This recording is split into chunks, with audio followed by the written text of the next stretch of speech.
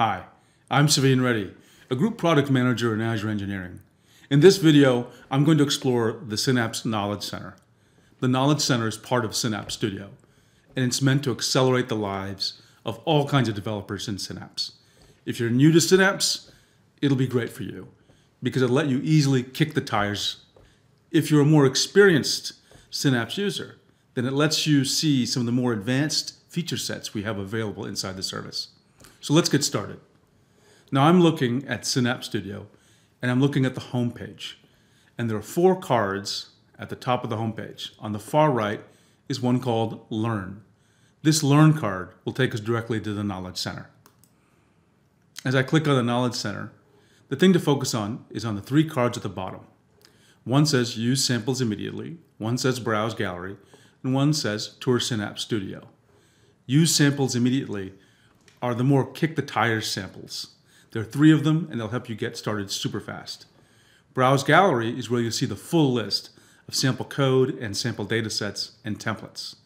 And Tour Synapse Studio is a very quick click-by-click examination of key points of interest inside Synapse Studio.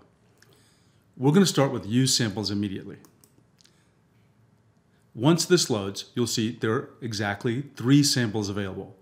The first one lets you explore some sample data with Spark.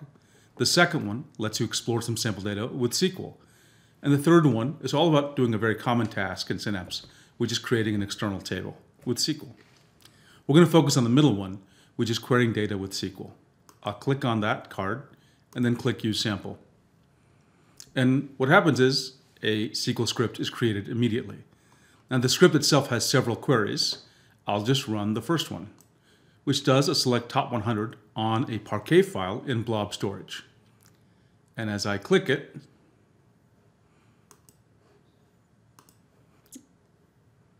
as we spin up the serverless SQL resources that are in the built-in pool, as you can see at the top, here's the results of the query. And that's great. It just immediately worked. And then you can scroll down through the rest of this code and highlight other queries and run them as well. So that was one of the fast samples to kick the tires.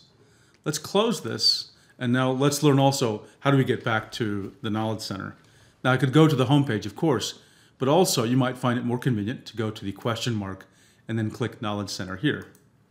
And then you're back at the Knowledge Center. Now we were looking at Use Samples Immediately. This time we're going to go to Browse Gallery.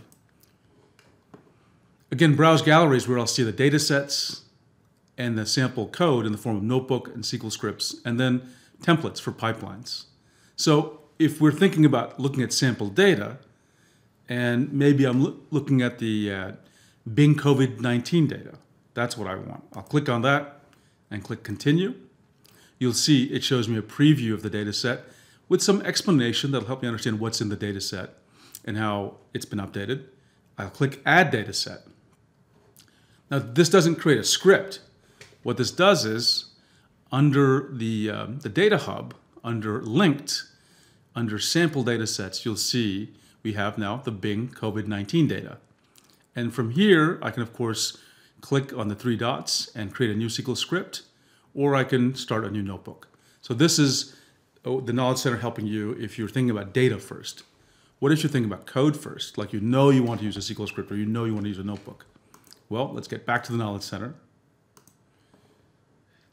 Now I'll go back to Browse Gallery, and now I'm interested in code. In this case, maybe I'm interested in notebooks, so I'll click here.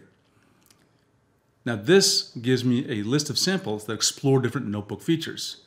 Maybe I'm interested in doing charting, so I'll click on the first one, which is called Charting in Synapse Notebook, and you can see this is a PySpark example. I'll click here, Continue, and here's another preview of what the notebook will look like with some basic information about the notebook, and you can see some of the libraries that are used in this sample. Then I click Open Notebook. And now the notebook is in my Synapse Studio, and I can attach it to a Spark pool and start running it. So I hope you can see the Knowledge Center is a really easy way for you to see what you can do with Synapse.